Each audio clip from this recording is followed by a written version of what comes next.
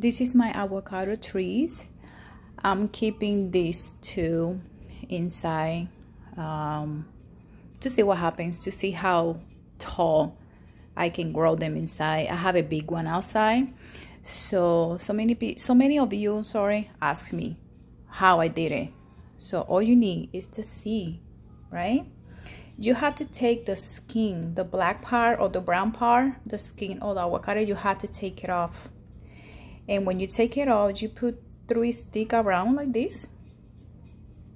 You have to make sure this part is in the water, because right here, this is where the roots, the roots are gonna grow. It's very simple.